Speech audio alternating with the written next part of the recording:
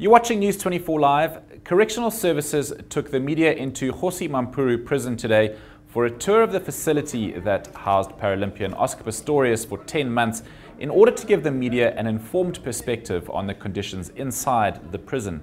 Pistorius was released on the 19th of October to spend the rest of his 5-year sentence under house arrest.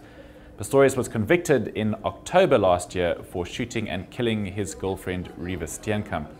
Media were also shown Czech fugitive Radovan Krejcir's former cell, which was right next door to Pistorius' cell. The two reportedly shared a bathroom, although some of those reports are being refuted today. In August, the High Court in Johannesburg found Krejcir guilty of attempted murder, kidnapping and dealing in drugs.